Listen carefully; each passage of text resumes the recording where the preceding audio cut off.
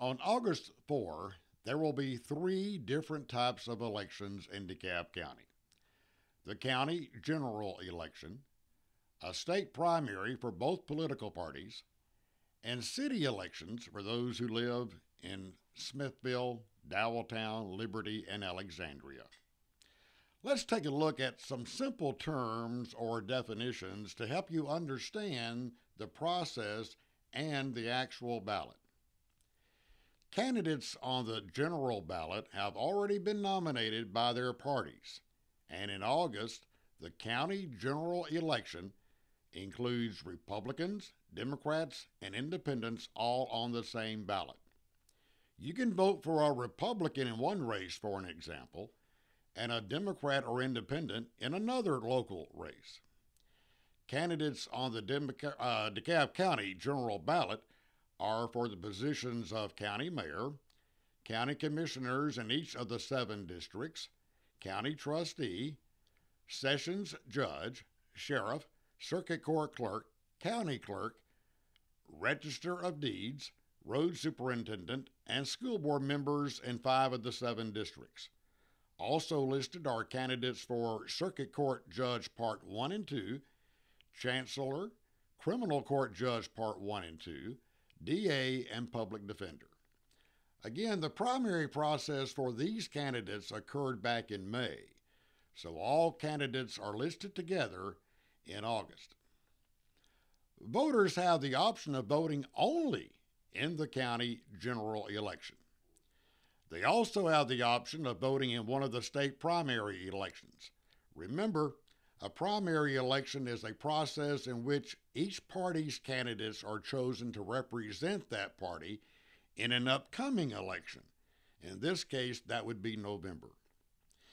If a voter wishes to vote in the state primary, they must choose only one, Republican or Democrat. Candidates on the state primary ballots are for the offices of governor, congressman, state representative, and a committeeman and committeewoman for each party's state executive committee. Whichever primary you choose, only that party's candidates will be listed.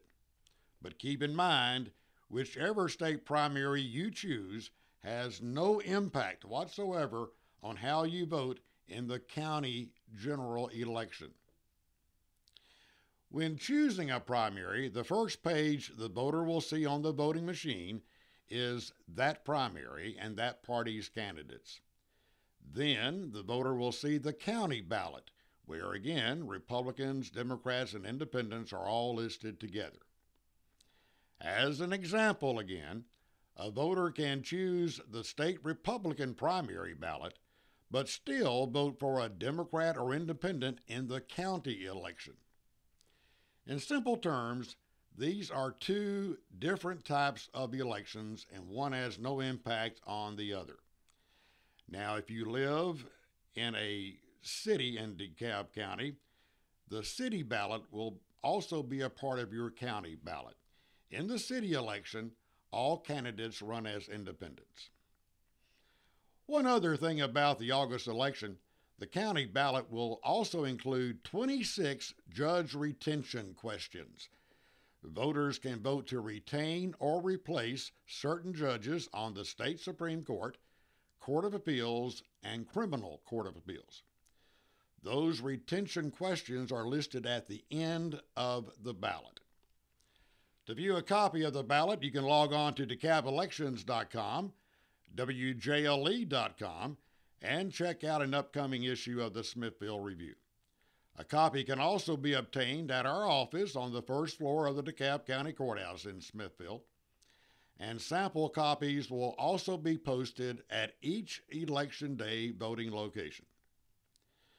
I want to remind voters that most of the precincts will have a ballot that is 13 pages long, and voters must hit the next page button a few times to reach the end of the ballot, and then hit the confirm vote button to complete the process. Thank you.